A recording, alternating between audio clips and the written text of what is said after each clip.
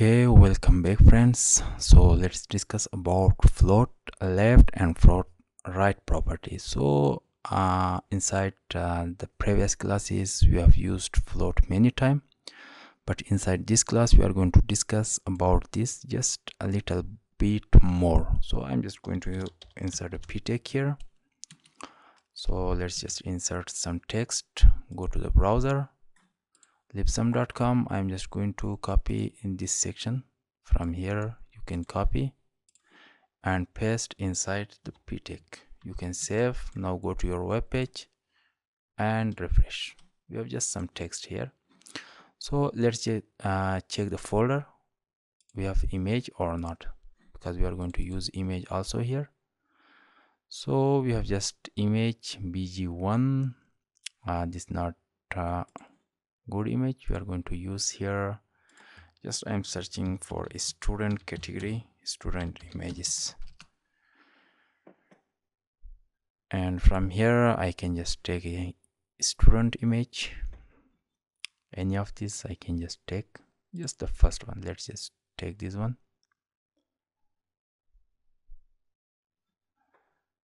and you can just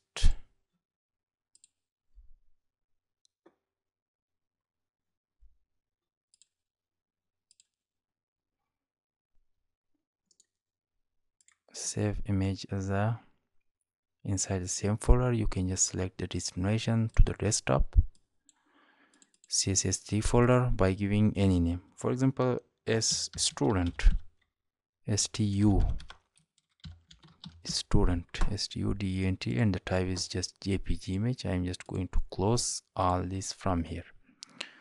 Now you can just insert image inside this ptech. For example, img source equal sign double quotation and close. So let's just select the image of student.jpg and just set the width for this something, maybe just like 180 pixel is okay, and the height for this you can set the height to auto. Now you can save, go to your web page and refresh. So we have just the image here, but you can see I'm just going to use, I want the image to be just behind this text. The text should be here. So in this case you need to just set the float property here. So the float, float is equal to,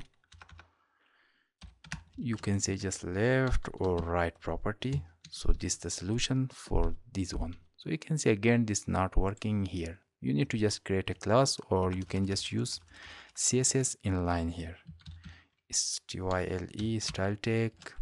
You can say just the float property to the left for this image and save. Now you can save and refresh. Now you can see you have the text behind this image. So if you want to use some margin for this, you can just use margin from the right, something maybe like 10 pixel.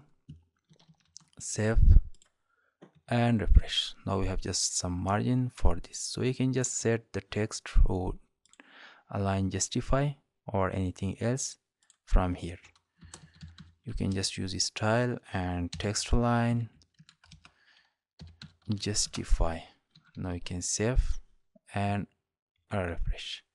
So let's just copy this paragraph and image tag once again. You can just copy, Control C. I'm just going to use and paste this once again. This time the float can be right for this, and here I'm just going to margin from the left. So I'm just using here left margin.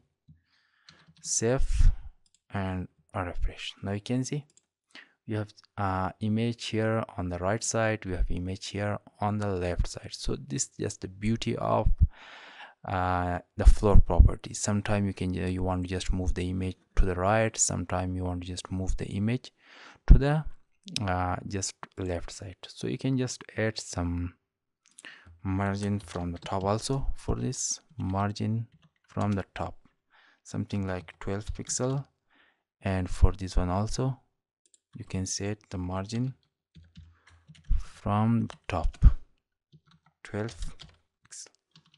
save and refresh. Now you can see we have just a different style, 12 pixel of margin from here and 12 pixel from here. So you can see the gap here because we have used 12 pixel of margin for this.